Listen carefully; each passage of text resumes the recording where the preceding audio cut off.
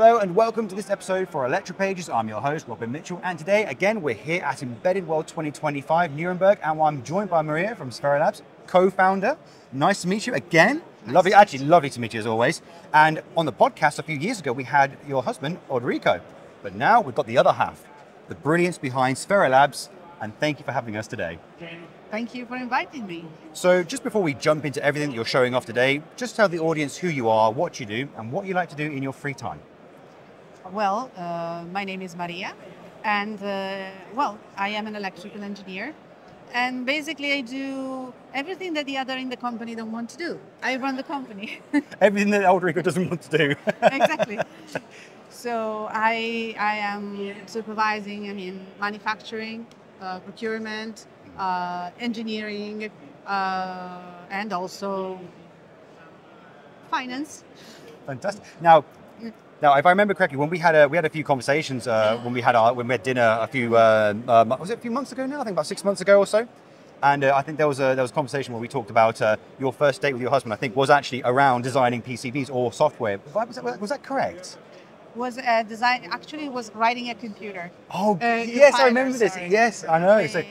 We're sort of a competition at the university. We were in Italy in the Padova University, and we were competing with Berkeley, California. Oh, blimey. Writing a compiler, and we had a sort of a schedule and a time frame. And of course, the Americans were very respectful, and so they only worked Monday to Friday, 9 to 5. Of course. You're like, Saturday, Sunday, not a problem. We kind of worked 24/7, and of course we won the race. Fantastic. And, my computer, my compiler was judged just a little bit more than Odorico's compiler, so it's still angry. I bet he feels that every single day. Yes, he's really. He said it is unfair. You know, how much do you want to bet that in the evenings when you go to bed, he's sitting there trying to make a slightly better compiler, but he still can't quite do it? No, it tries to prevent me to write any software now because. Oh, blimey. Anyway, yeah. So we've got some fantastic stuff here. So just tell the audience what it is that you guys actually manufacture and design. So we manufacture servers, I/O modules, and environmental sensors. For industrial automation, most of them, all of them based on open architecture, and many of them based on Raspberry Pi. Why? What we want to give? We want to give the industry customers something that is open, so they're not tied up with one supplier, one PLC programmer, or one specific software. They can decide how they want to shape their application, but they can also make it evolve as their needs grow. What do they need? They need high quality electronics, and that's what we add to the Raspberry Pi. They need endurance over time, long time availability. We sell the same modules that we sold in 2014. We sell it now, and it is 100% compatible with what we were selling 10 years ago. So this is what they need, because the application, an industrial application takes years to be developed. It's not going to change for 20 years. It'll still be the same system. Yes, and they don't want to do that over and over again every few years. Yeah, basically. We started with the single board computers, and now we're moving towards the CM modules. Why? Because with the CM modules, the industrial customer is free from worrying about the form factor. So, for example, this is a module based on the CM3 Plus or the CM4S. They don't know. I mean, they know because they want specific, specifications, but they don't have to change the enclosure. They don't have to change their switchboard, their central panel. They don't have to touch it. This is our latest baby. It's a server based on the CM4 or 5. The cute things about this is that the expansion are inside. So you don't have to buy your PLC and then expansion. You just put your expansion inside. It takes either one or up to 4 boards, and you can add ports like RS485, RS422, up to 16 485, 16 RS422, CAN, UPS, and we are presenting today analog inputs and outputs, and there is also UPS and LTE. But since the creativity of our customers has no limits, we have decided to publish the standard, the electrical and mechanical standard for the X2 boards, so they will be able to design their own custom boards. We also created a development board to make them easy for them to prototype their own application. And then we can assist them, if they want us, with certification, test, industrialization, but they have the possibility to do prototyping on their own. So I've got a couple of questions around this platform. I think we'll start with the first one, which is probably the more basic question. I've used PLCs a number of times, and from various manufacturers, and let's be honest, we all know that they are really hard and fiddly to get right, which is why having something based on a Raspberry Pi architecture makes a lot of sense. But the difference that you seem to mention between this and a typical PLC is that you call this an industrial server. So what I really want to know is what applications would an industrial server do, and what makes it different to a typical PLC? Well, it's on industrial servers. The key things is data collection. I mean, they can read data from machinery, from energy consumption, energy quality. For example, one big application that we do on this base is for a big multinational company is energy quality control. I mean, an industrial machinery costs millions of whatever, and if there is a spike in the first stage, the whole machine can break down. So they have to manage all this data. They have to speak many languages. They have to manage the database in a way that is accessible, that is reliable, that is redundant.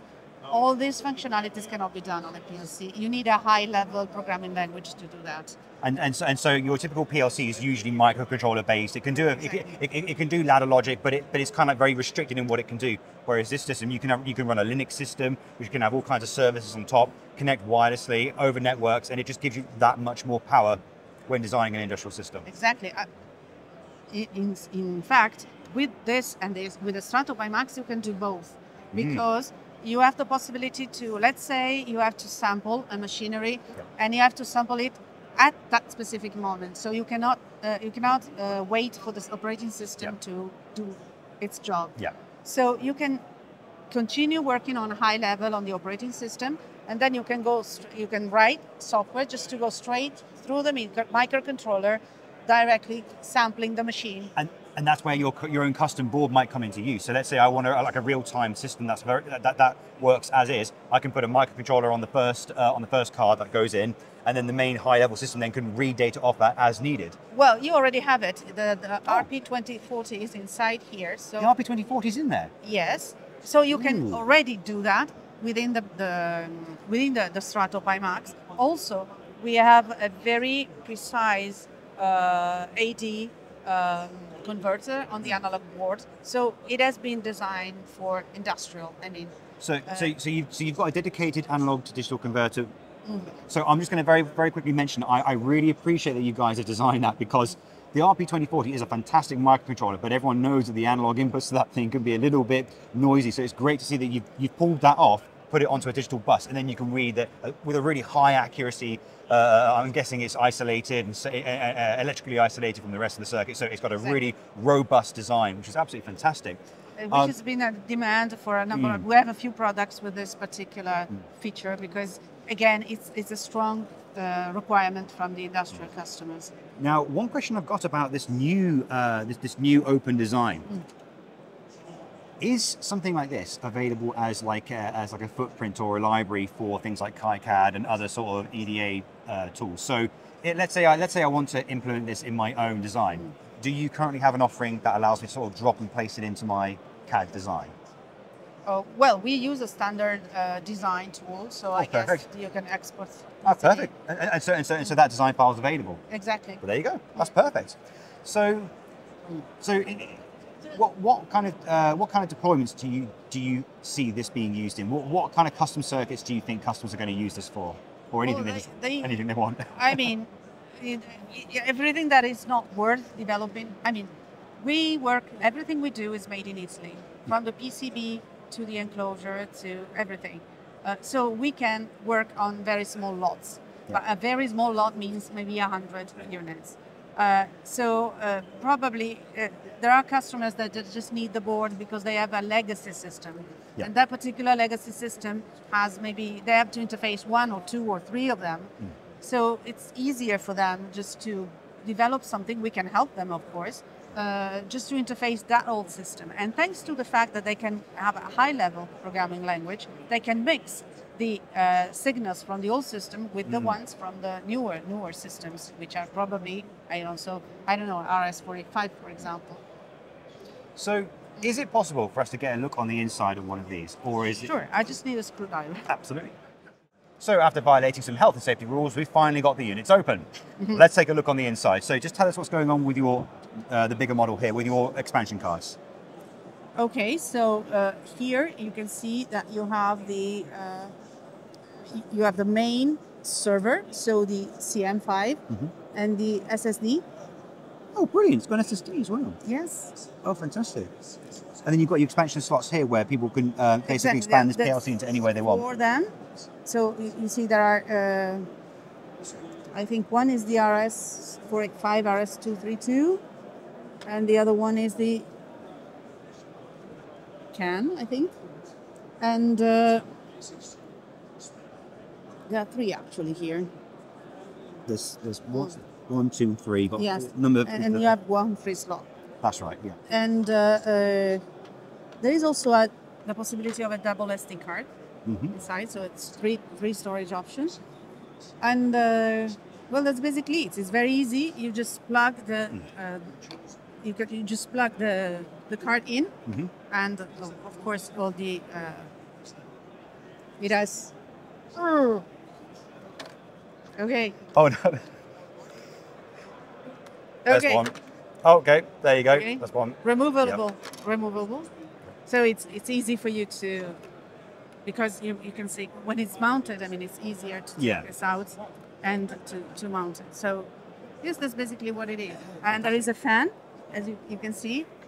Even if with the CM5 we also mount the heat sinker. So fantastic. This is a CM4. So going sort of forward into the future with your next designs around the corner, what do you think is going to be the big... Start that question again, apologise, sorry. 3, 2, 1. So we've seen these new products that you are now releasing, but what do you think is going to be the next challenge for industrial engineers? Well, I think that the big challenge is moving to consistency in using real industrial product and real industrial application, high-level application. So moving away from the old culture of having something that is static and stays where it is, because, I mean, you buy a software and you take and it lasts forever.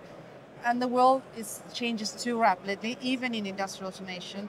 New things, new challenges. And that's very interesting because like you say, with a Raspberry Pi based platform, not only can you change the software as you go, but it can move faster with the times. So you take like an old PLC, for example, once the software support for that's gone, it's going to be almost impossible to use it. New people coming into the industry don't know how to use it. And like you say, they have to try and keep that system working for the next 20 years. If a system like this comes along, it's kind of like, well, just chuck that one out, put a new one in, the software will still work, it's backward compatible. And as a result, you can continue to make your machinery work in the same way, but you can then upgrade the hardware as time progresses without losing that compatibility with new technology coming in. Exactly. New things, new protocols, new ports, new speed, for example, this kind of SSD didn't exist until 2 years ago. And there's no way you could put that in an old PLC. It's not going to happen. But with a platform like this... Yes, and also the fact that it's an open platform, if you have a bug of some kind in a standard product, let's say PLC, all you have to do is wait for the next piece. There's nothing you can do. On Raspberry Pi, whatever happens, the community is going to sort it out quickly. I mean, we have read stories of things that happened and stayed like that for years because okay, you have to wait for the manufacturer to change the firmware, the design, or something. With the Raspberry Pi, the community helps everybody with the software. And with the hardware, it's normally the matter of a couple of jumpers. And then, and that also means that when if security issues are found, they get patched much faster, and you can push those updates out much faster because again, it's a server. It can have internet connectivity. You can push these updates out, and it protects you quicker than let's be honest. A lot of PLCs in the market, which are manufactured by private companies, and they tend to be a lot slower to respond to those kind of security fixes because they're not commonly used amongst exactly. the public. Here you have it's already built for, let's say, security. So for example, it has 2 Ethernet ports. It is a basic security in industrial automation. No one can attack clean air. I mean, so if you keep your network separate, one of them is safe. So that's why you have 2 Ethernet ports. Right. Because it's a basic principle. Internal network, external network sort of thing. Exactly. So that's why we put all the versions have 2 Ethernet ports. Oh, right. All our products have. Oh, yeah. LAN 1, LAN 2. Yeah, I didn't realize. And, brilliant. And this is, for example, something that traditional products just don't have. Yeah. And also, for example, all our products have the secure element chip. Oh, excellent. That you can use in different ways, but it's important to build a secure application. So yeah, and one thing is that I have already said, but I think it's important for automation. When you work at the high level, a high-level programming language, you can still work with old devices. Your old PLC, it's probably reachable in Modbus server mode. And a high-level language can read data from that PLC. So you don't have to destroy that apparatus while keeping, a modern and secure, possibly, application. So yes, industrial automation has to understand that moving towards high-level language, high-level programming language, keeping the possibility to go, at the microcontroller level, if you really need speed, if you really need precision in the moment you have to sample, for example, data. But as you said, they are free to evolve towards more. And the best part is if somebody does need a very unique solution that requires high speed, that's where their own custom design can come in, slot onto the board, and work with your industrial server. Exactly. Fantastic. So just before we wrap this video up, I've got one more question for you. For the audience who are watching this video, if they want to get involved with Sfera Labs solutions, what would you recommend that they do? Just call us. Call them. We always answer. There you go. Always answer. Well, thank you ever so much for taking the time to see us today. It's been an absolute pleasure as always. Thank you. Thank you very much. Thank you.